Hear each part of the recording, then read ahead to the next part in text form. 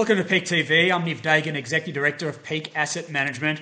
Got all the way from Perth, Steve Stone from Castle. Steve, welcome. Yes, hi Niv, good to be with you.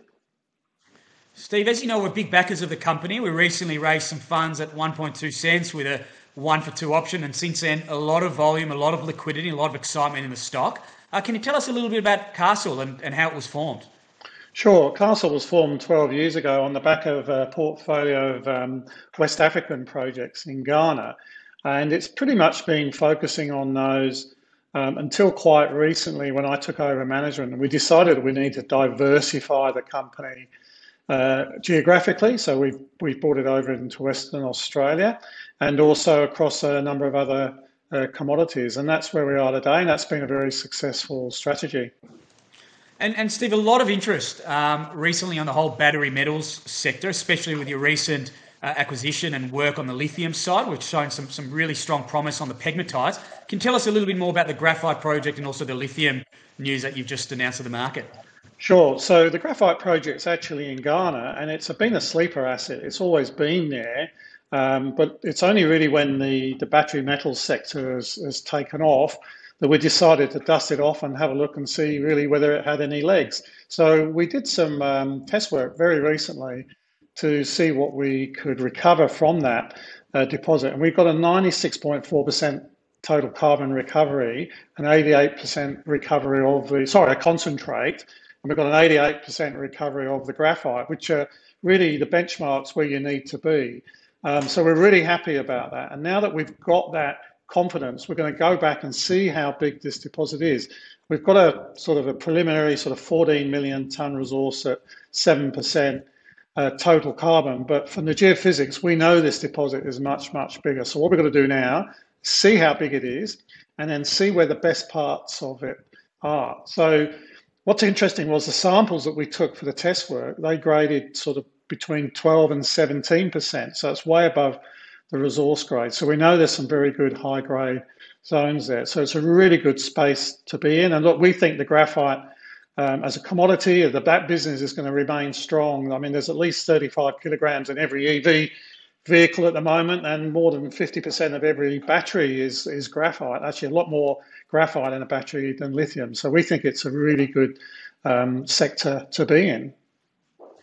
Oh, look, I 100% agree with you. I think for a lithium-ion battery, there's only 7% lithium and over 50% graphite. So if you can get those grades that you're referring to, that's absolutely astronomical, especially as the market's moving to electrical vehicle valuation and the whole revolution. So that's very, very exciting.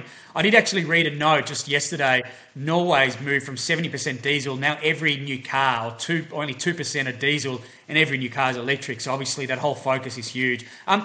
I want to talk, Steve, you do have some really other interesting projects in the portfolio. So you've acquired quite a large strategic position in the Ehedi Basin, right along strike to Rumble, which looks really, that's made a big zinc discovery. And also there's a lot of news today with STK. Can you tell us a little bit about why you're so excited about that?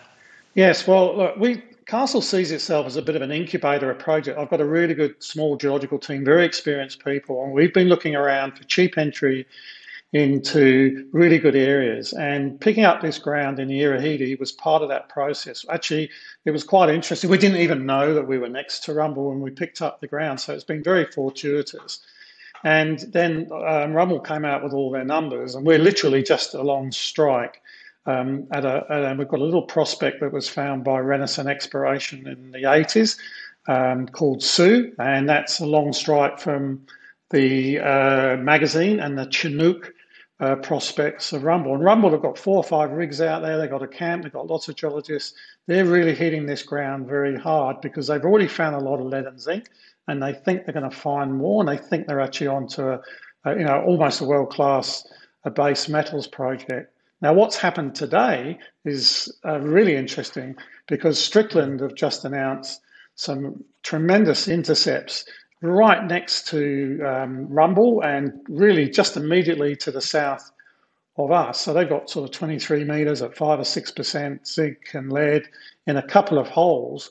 Slightly different level in the stratigraphy, and that's really showing us that this whole belt has the potential to be mineralised. Now, our Sioux prospect was drilled by Renison many years ago, and we know there's anomalous zinc and lead in there.